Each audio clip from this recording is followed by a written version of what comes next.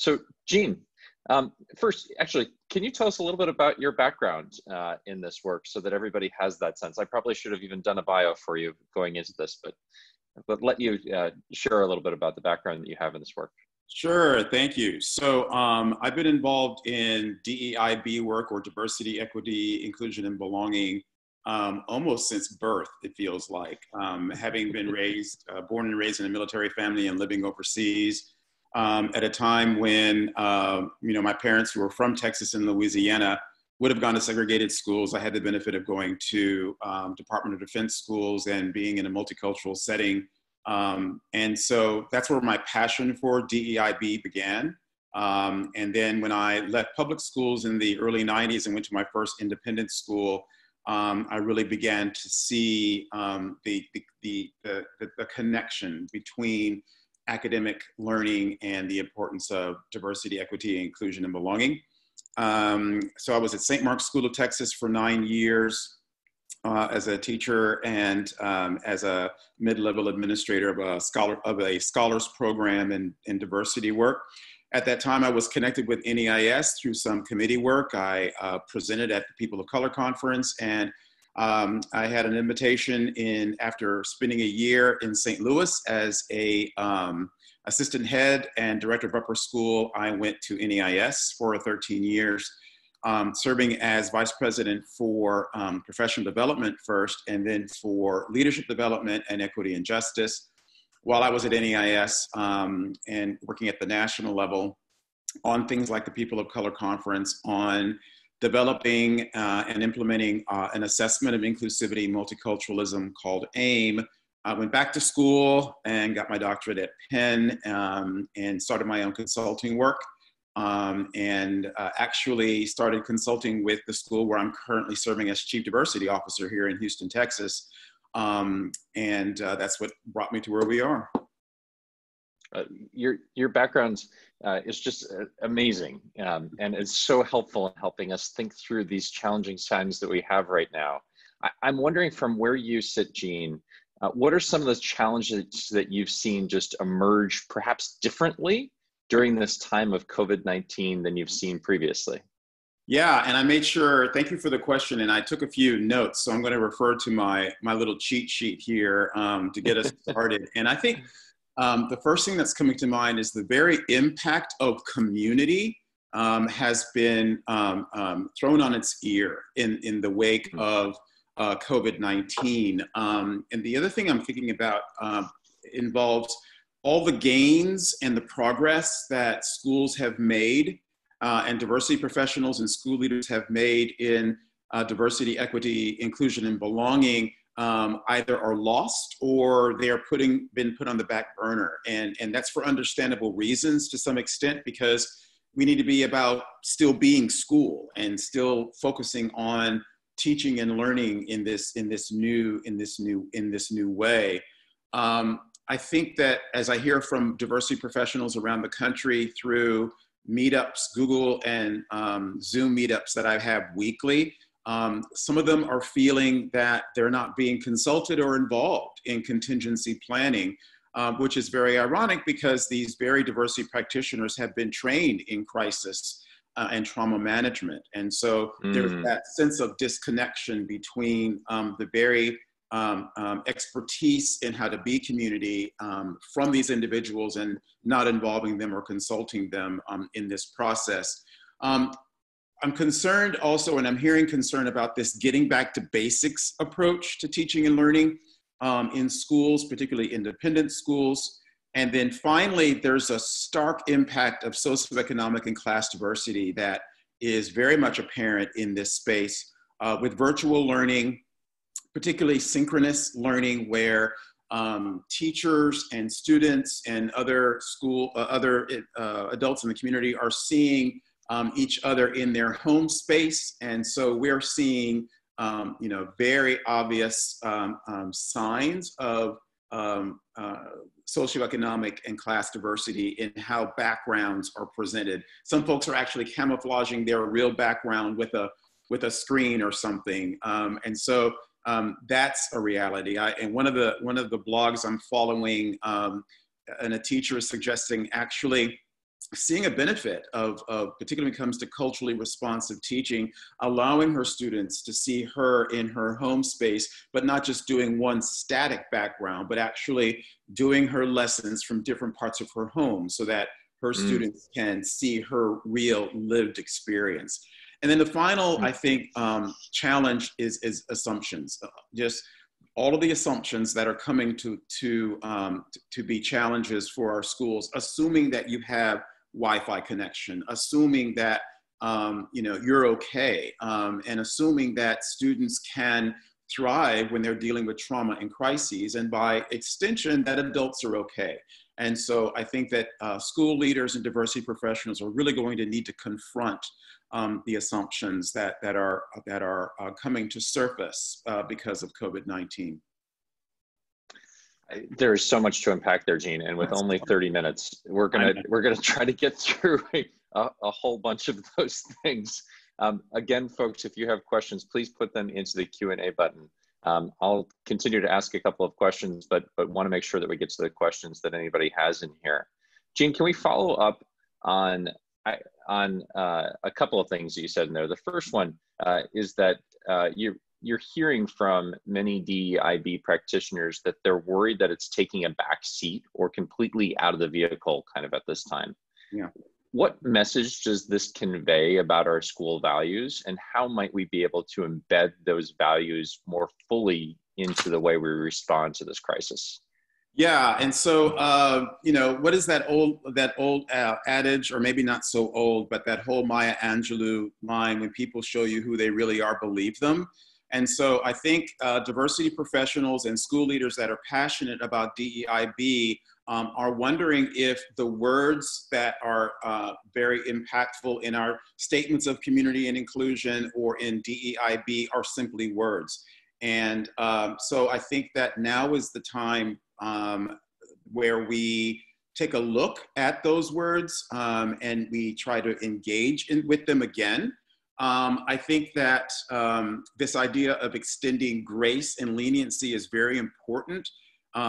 We recognize as diversity professionals that schools need to run in this new, I don't know if we can call it a new reality. It's a present reality for us. And so, I think that diversity professionals need to be mindful that school leaders are trying to see how schools are going to survive. When it comes to tuition, I know that Jeff is doing a session next week on this. And so at the beginning, I've heard from some diversity professionals that they were worried that they were not being consulted, that DEIB was not just in the backseat, but not even in the vehicle anymore.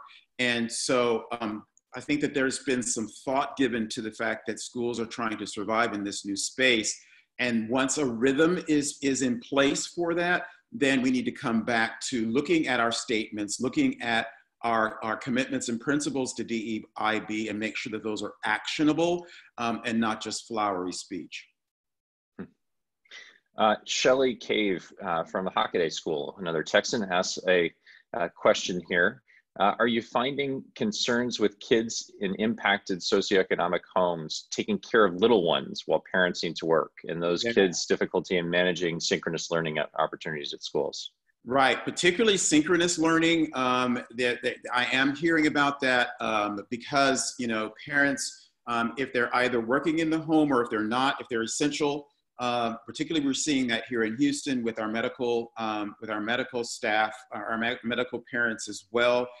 That is a concern. And again, grace and leniency really needs to be in place here. I know that a number of schools are modifying not just their expectations for learning, but also they're modifying their school schedules so that it's not an 8 to 5 or 8 to 3. But it's perhaps only a 9 to 1, or rather than 45-minute classes, they're doing 30. And they're providing an opportunity for modifications as needed given the home circumstance. And this is what the core of culturally responsive teaching is all about, where you set up a trusting relationship with your students, where you're mindful of their lived experience and what they're bringing to your virtual classroom, and making adjustments as necessary. So Annika asked a question, any ideas about honoring transitions, traditions, and farewells, particularly in this space? Yeah, particularly for those who, whether it's, graduating from kindergarten, going from middle to upper school, or graduating high school, how do you do that in a virtual space? I'm hearing some very innovative ways of doing this. First, just honoring the difficulty of honoring those rites of passage and those transitions, I think is key. Throughout all of this, my core message is communication and transparency are going to be so important. And then finding novel ways. I heard one example a few weeks ago in a Zoom conference that the Glasgow group sponsored, of a school that is honoring their graduating seniors with graduation in a box. So what they're doing is that they're including their cap and gown and the diploma, a letter of congratulations from the head, some confetti or a noisemaker, and putting it in a box and just shipping it to every graduating senior. Just as one example. I think using Zoom and Google Hangout to have virtual celebrations, while not the same as face-to-face, can be a short-term kind of solution. But I think it's also important to realize we're simply postponing these important transitions. We may do them later rather than canceling them outright. So Gene, I also want to follow up on something that you said earlier, because it relates to a topic that we've discussed in these webinars previously, and that is that schools should think really inclusively and expansively around the talents that they have in the building. So an example that we've thought about in this space before has been your athletic director is almost always somebody who is amazing at operations and can help you think through some of your operations on campus a little bit differently if you think about that expansive realm that they have. You talked about DEIB practitioners as having a really interesting, expansive set of competencies that we might not necessarily initially gravitate towards. Can you expand a little bit on that? Sure. I think that because DEIB professionals are working with classroom teachers on curriculum, they're working with your division heads and with your associate head or your head of school when it comes to hiring and retention. They're asking those key questions about culturally responsive teaching, and they're asking those key questions and offering resources for cultural competency, which is going to be another very important thing to promote during this time of COVID-19. And so I think just making sure that you include their voices, and it may not necessarily be in the answers they have, but the questions that they ask that can help in managing and thriving within this new reality. Jennifer asks, do you have any suggestions for teachers or administrators on how to connect, reach, support students and families who aren't responsive or who are disengaging in this distance learning environment? I think particularly worried about students who are kind of falling through. Right, and I'm reading and hearing a lot about that happening, particularly in the public school sector. I haven't heard about it quite so much with independent schools, though that's not to say it's not happening. And I would recommend that we be proactive and that we consider every avenue, including, using email, using text. But if you need to get in your car and do a drive-by, and a little bit of a honk on your horn to say hi, that distance kind of face-to-face kind of connection may be important. I've heard from both my undergraduate school as well as a former school where I taught, from their advancement office, just reaching out to say, we don't want any money. we just want to connect to let you know that we're concerned about you. And so I think, every avenue that you already use to communicate, continue with those, but also consider a new way, including a drive-by. And I'm using that word drive-by in a positive way, to let those that are disengaging or reticent to engage, that you're still there. I've heard of that too. I've heard of teachers going down and taking their kind of homeroom list and just doing drive-bys around neighborhoods and saying hi to kids through their windows. Steve asked a great question about resources that you found particularly helpful to share with families to help them navigate this time at home. Yeah, a lot of great stuff, particularly when it comes to DEIB. I know that NPR and public TV have a lot of great sources. Scholastic is offering a lot of great resources as well. For those that are particularly concerned about diversity, equity, inclusion, and belonging, or social justice, Teaching Tolerance offers a lot of great resources that can be modified and used by families as well as by educators for keeping that culturally responsive space in mind.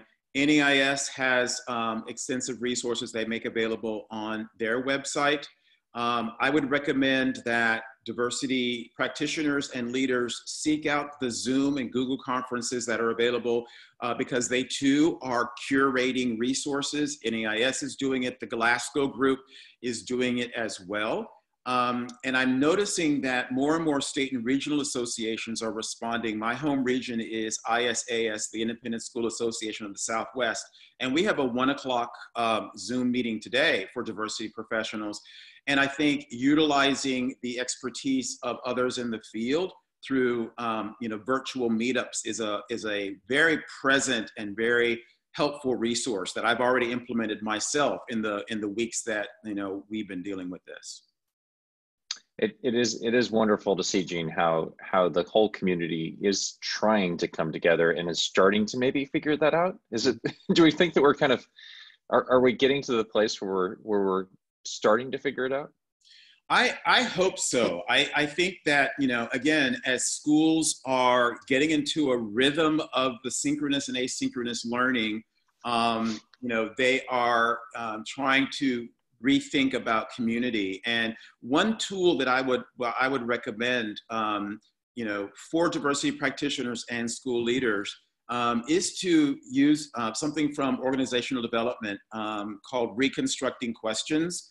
And I use this a lot in my consulting work. And so take your statement on community and inclusion, or take your principles around DEIB and ask 4 questions. What are we doing now that we can do more of to promote DEIB in our school, given this new reality? The second question, what are we doing now that we should do less of? What are we doing, what aren't we doing that we should be doing is the third question to promote DEIB in this new reality. And then the final question would be, what are we doing that we need to stop doing in order to, not just maintain, but thrive in community and inclusion in DEIB with this new space. And I have never had negative impact, or I've always had, let me say this in a appreciative inquiry way. Using these 4 reconstructing questions have served me and served the schools I serve very well in reimagining and rethinking a number of important things, including your DEIB work. That's a nice transition into the question that Tressa asks here about what we need to be thinking about as DEIB professionals going into the fall of 2020. I know that a lot of schools that I've been working with, Gene, have started to shift from, okay, we can get through this year to what the heck is the fall going to look like? That shift in conversation seems to be happening right now. So I'm glad that Tressa asked that question. Right, yeah, exactly. So I think one thing is to think now about the new ways that diversity professionals and school leaders that are passionate about DEIB will do their own professional development this summer. I'm seeing that a number of organizations and institutions are moving to virtual PD for DEIB. Seek those out and continue with your own development in this area. I know that in my own case, we have community and inclusion associates at St. John's, and we're going to have a spring retreat virtually. And part of that is going to be to start our planning for 2021. Those faculty forums and those other ways we're going to involve our faculty associates in doing professional development. Start working on your calendar now, realizing that you want some flexibility to it. And so that's the other thing that I recommend. Make sure that your PD is in place and make sure that you're thinking strategically now about plans. Do this in a co-creative way. This is an opportunity in a virtual space to involve school leaders, to involve students, and to involve parents in reimagining DEIB work and how to deliver it. And that's what a way to get buy-in from your community. If you say, we really want to rethink what we are going to do in DEIB, come join us and be part of this effort. That's great. Final question that we have in here, and folks, again, continue to put your questions that you have into the Q&A area. This is a person who's been attending the NAS Diversity Practitioners discussion, and it was asked that NAS speak to heads about having DEIB at the table. Right. They're wondering, Gene, if you know the status of that. I do not know the status of that. I was part of that NEIS Zoom meeting as well. And I even believe I was the one who spoke with the Vice President for Equity and Justice, about that importance. By extension, I know that state and regional associations know to have, to involve heads in that way as well. But I do not know specifically the status from hearing from NEIS, to our heads of school about making sure that DEIB remains front and center. Gene, we don't have any additional questions right now, so I'm just going to open up the floor and ask you if there are any other things that we should really be thinking about as academic leaders in our schools, particularly, I guess, focused towards not just completing of this school year, but understanding that we may be in a very different environment heading into this fall. Sure. Let me go back to my cheat sheet to make sure that I've included everything. Yeah, I think that teaching and learning and even simply being a school during crisis and during trauma is very, very important. We haven't talked about social emotional learning, but there is a strong link between striving to be a school and the impact of social emotional learning for students. And making sure that you have SEL plans in place, not only to finish out this year, but for next year as well. And adults in the school community need as much grace and leniency during this time as we are affording students. And use this time to collaborate with other schools. Use NEIS, use Glasgow Group, reach out to others that you know of and share your ideas and share your struggles with DEIB and COVID-19. And that's the one when we were going to get through this, is that we begin to collaborate and we see a level of interdependence in moving forward. I think that's basically it. I'm always available to answer questions beyond this. I don't necessarily always have the answer, but I could ask more questions or try to make a connection as well. And I'm just so grateful that One Schoolhouse is realizing the importance of this conversation for school leaders. Well, Gene, we all appreciate the expertise that you bring to this conversation and the care and thoughtfulness that you bring to everything that you do. So thank you so much, Gene, for joining today and for offering your guidance for academic leaders. My pleasure. Thanks so much, Brad.